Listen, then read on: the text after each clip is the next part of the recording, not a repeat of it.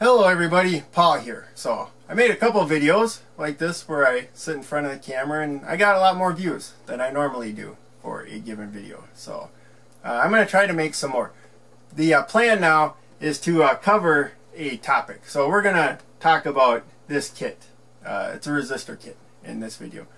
And the reason for this is that when you're starting off in electronics, it's hard to know what you want to buy, and so I recommend getting a kit with a wide variety of components, and I recommend one that has Arduino in it too, and instructions on how to use the Arduino. That'll also help you learn how to use the other components, because usually you hook them up to the Arduino.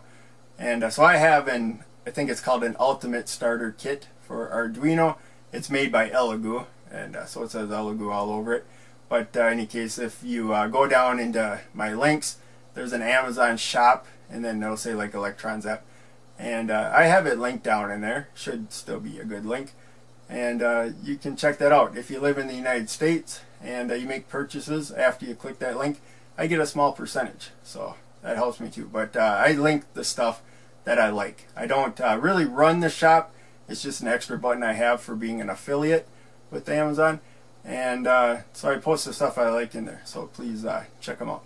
But in any case, after you get a general kit with a lot of stuff, that may be a route you're going. You may be doing something completely different. But if you have a general kit, I really recommend probably one of the next steps is a resistor kit right here. So this resistor kit, I don't remember how many values it has. Maybe it's like 68 or 84 or something. But each one of these baggies is a different value resistor right there. And they're assorted, they come assorted in value. So they're not marked quite as nice as I would like, but they're not bad. We'll take a closer look at it. But in any case, resistors are kind of, or they are, the component that it really helps to have a wide range of values. Usually when you make a modification to a circuit by swapping one value component for another, it's a resistor. So not always. Capacitors are pretty common too, where you might go with a different value capacitor. But that doesn't pop up near as much as resistors. So I recommend a resistor kit like this. Let's go take a closer look. And here we are with a better look. So one really nice thing about this, there's a sticker on the front, and this is the resistor color code. So that's pretty helpful, especially if you are not used to the color code. It'll give you a sense of how to read the color code pretty good. They tell you which band to look at and everything. You don't need to learn the color code though to find the value resistor you want. So these aren't labeled as nicely as I would like, but you can see they're 3K. Some resistor sets that are similar to like this, where they come in baggies. Maybe they don't even come in baggies. They're just got the strips of resistors. They might handwrite it. Those are harder to read.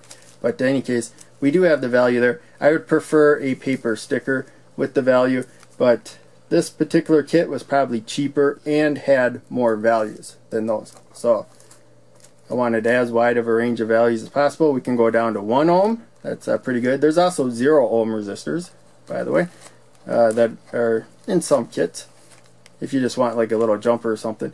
And then 10 mega ohm, 10 million ohms is the largest value right there.